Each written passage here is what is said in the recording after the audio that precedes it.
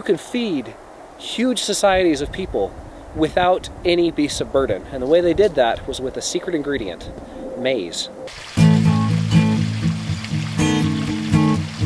Nowadays, when we plant corn, we usually plant it by itself when we plant it in rows, but Native Americans actually would not do that. The traditional Native American method used by Iroquois tribes is a little bit different, and that's what we're going to show you today. So the Native Americans would not plant their corn by itself, and they wouldn't plant it in straight rows either.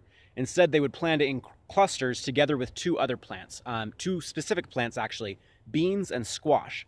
And the really cool thing is that those three plants actually work together to supply nutrients to each other, to protect each other.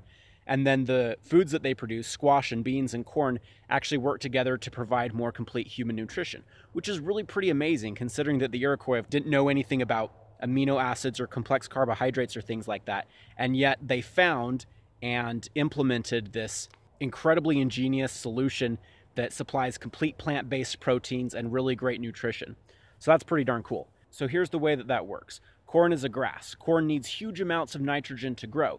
The way we solve this problem in the modern world is that when the corn gets a little bit higher, we'll put nitrogen fertilizer down the middle of each row, and then the corn roots will reach out, find the nitrogen, and then have the energy that they need to grow. Of course, the Native Americans did not have nitrogen fertilizer, so what they used is natural fertilizer through the bean plant. Beans actually pull nitrogen out of the air and put it into the soil, and so that supplies a natural nitrogen fertilizer for the corn.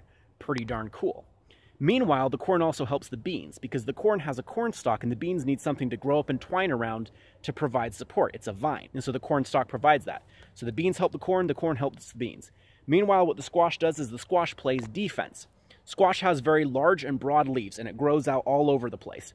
Those large, broad leaves help to retain soil moisture, and then they also prevent a lot of weed growth because the sunlight can't get to the weeds, so that's pretty great too. It gets even better than that though. Raccoons love corn, and they will totally raid your cornfield, and they would totally raid an Iroquois cornfield, but they can't, and I'll tell you why. Squash barbed wire. Squash vines are actually barbed. They have little prickles on them, and the raccoons hate walking over that. They hate it. They won't do it. If you have a corn patch that's surrounded by squash, the raccoons won't cross the squash and go eat your corn. So I guess you could say that what we're going to do with this patch right here behind me is we're going to try to turn it into a World War I style, barbed wire infested wasteland, war zone that a raccoon would never dare cross.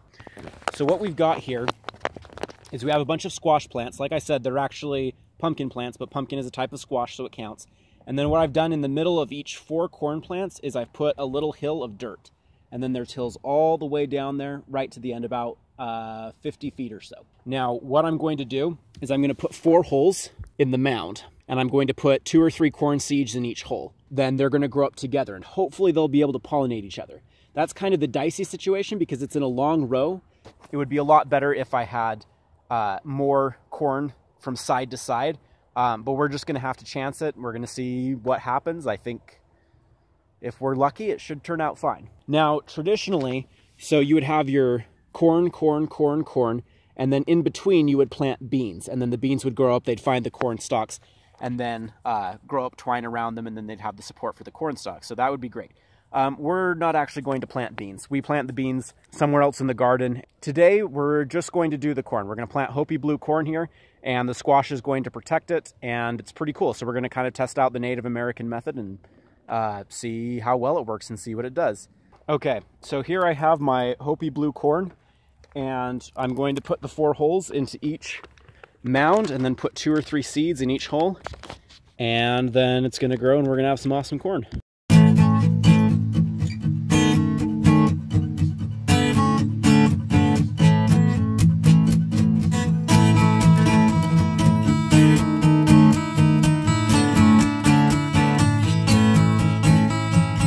I've gone through, in every hill I've put 4 holes, in every hole I've put 3 seeds. I've covered up every single hole, and of course, now I'm going to water it to help the seeds germinate. Corn actually needs a huge amount of water. If we don't water the sweet corn properly, if the ground doesn't stay constantly wet, then you could pretty much just like cut a whole foot off the height of the corn, and the corn just doesn't do as well. So it's incredibly important. The Hopi Blue corn is actually drought resistant, obviously, because it was grown by the Hopis in the deserts of the southwestern United States. Places like Arizona, southern Utah, it's like there's not a lot of rainfall there. So the Hopi Blue corn is actually very drought resistant. Apparently they'd plant it 8 inches down or so it would find the moisture that's down lower in the soil. I've planted it much shallower, about 2 inches down or so.